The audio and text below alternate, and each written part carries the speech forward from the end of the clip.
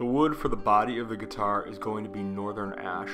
This is an 8/4 beam that I picked up from my local lumberyard. I chose northern ash wood because it gives a very snappy tone to a guitar, and also because I'm a big Van Halen fan and his original Frankenstrat was made from northern ash. So I wanted to try as best as I can to capture his tone off the late 70s albums. Here at the miter saw, I'm cutting everything down to 1.5 foot lengths. So this will give me 4 of these pieces from this one beam, which means once I book match them together, I'll end up with 2 blanks for 2 guitar bodies.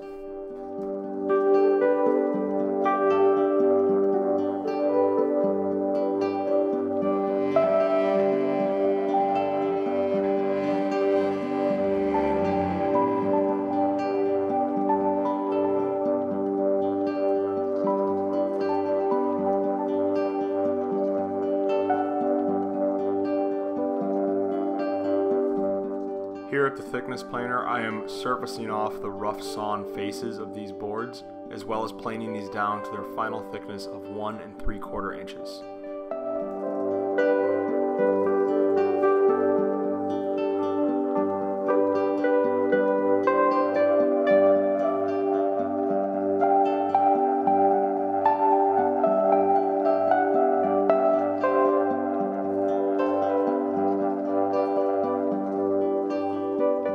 Now to book match 2 boards together, you need a very tight seam between the 2 edges. To accomplish this, it'd be really nice if I had a joiner, but I don't, so what I'm doing instead is using an electric hand planer to sort of give me as flat of a starting edge as I can accomplish with the tools that I have. Once I have that edge, I'll take it to the table saw and then make a perfectly square cut on the opposite edge.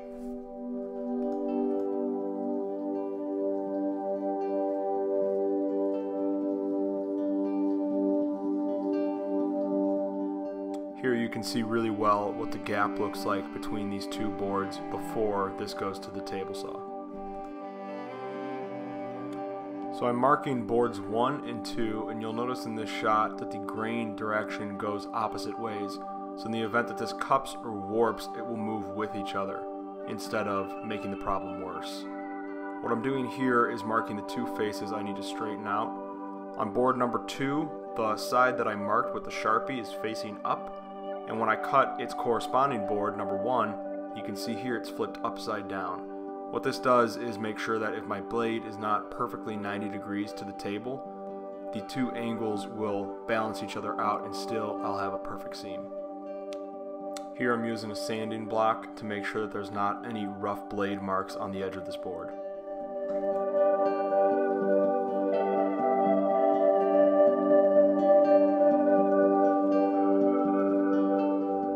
Now that the seam is tight, I'm using some wood glue and clamps to join these 2 boards together to make my final guitar blank.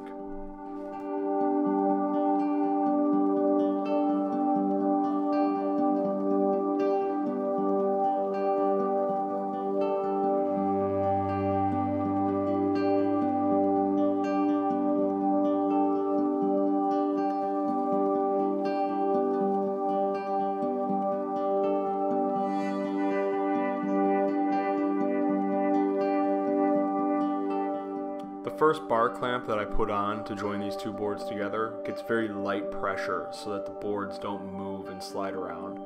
As I put on more clamps, I tighten each one of them gradually just to make sure everything is staying straight. I'm using paper towel and water in this shot just to clean up any of the squeeze out. This is much easier to do now when the glue is still wet than after when it dries.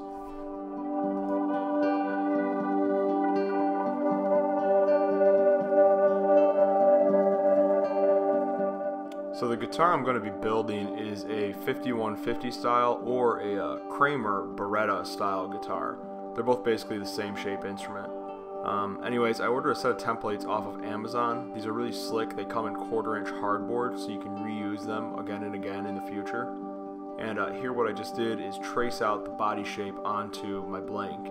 And I'm taking it to the bandsaw and I'm cutting shy of the line. I don't actually want to touch the line. What we'll do is we'll sneak up on the final shape later with a flush trim bit in the router. For right now, we're just removing most of the bulk material.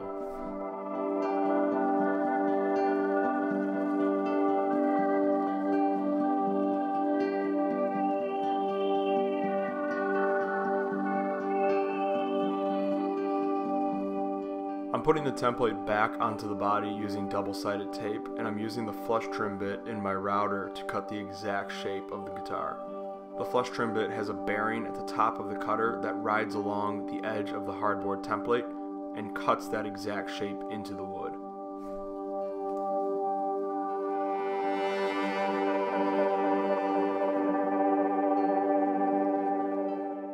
Everything was going great until this happened. Not a huge mistake, it's shallow enough where I can probably stand this out and no one would notice. But what happened is the router base gets very unstable as you get out into these wings on the top of the guitar body.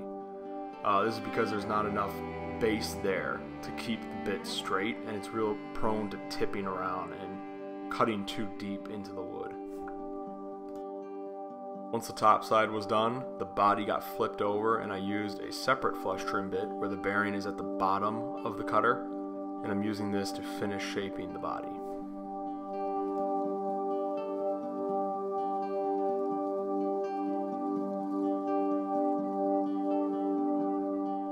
Here at the drill press, I am drilling the stud holes for the Floyd Rose tremolo. Also, I'm drilling out the hole for the volume pot, as well as using a 1-inch Forstner bit to clear out some of the bulk wood where the humbucking pickup is going to get routed out. This isn't necessary, it just makes routing a lot easier.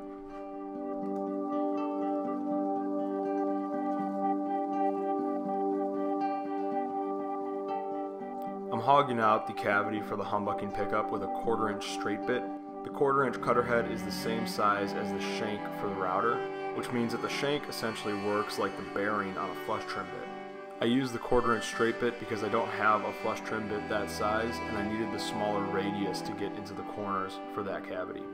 Here I'm hogging out the slot where the Floyd Rose bridge will sit in.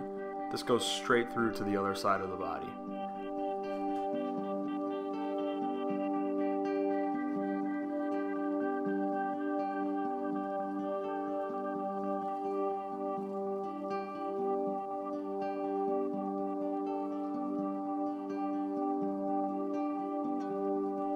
Now on the back side of the body, I'm using a much shorter flush trim bit. I actually had to buy this for this one cavity because the bits that I had were going to cut too deep if I wanted to use the bearing. So I got this shorter one and I'm cutting out the back cavity for the springs on the Floyd Rose. Also with that same bit, I am cutting out the back cavity which will house the volume pot as well as some wiring.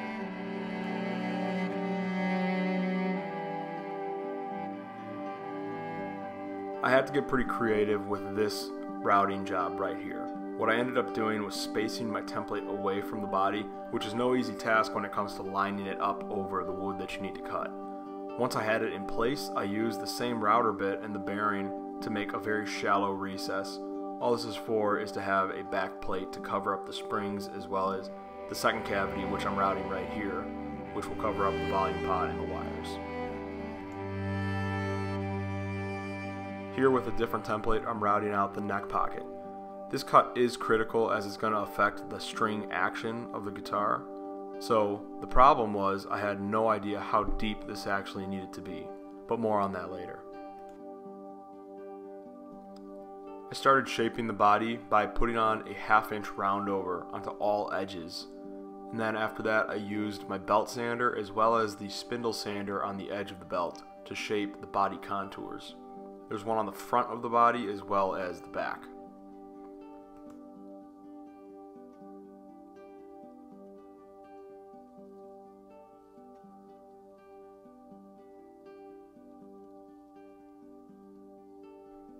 I like to use this cheap yoga mat to cover up my workbench whenever I'm sanding something.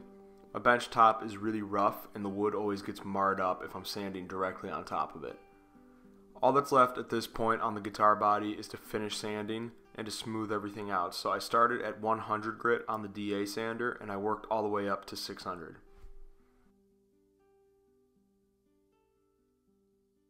And that brings us to this. So I just finished sanding up. Well, actually that's a lie. I finished sanding up last night.